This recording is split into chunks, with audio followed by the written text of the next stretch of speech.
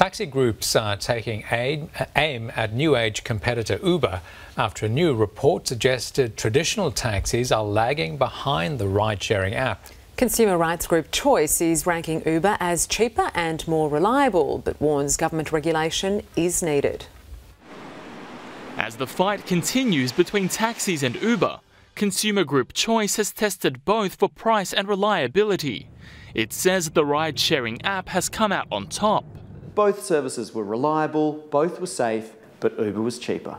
Taxis and UberX were put head-to-head over different times and days in the week. After 28 rides using each service, UberX was found to be cheaper 90% of the time. However, when it comes to convenience, taxis do have the edge. Wait time shorter by a rate of almost 60%. Taxi unions have voiced their concerns in protests across the country. This latest report is adding fuel to their fire. Ride sharing is illegal. They're not compliant with all of the checks and balances for safety in particular. It's a scare campaign. They're just trying to protect their own monopoly and stop people from choosing new alternatives like Uber. For 1 million Australians, their choice is Uber.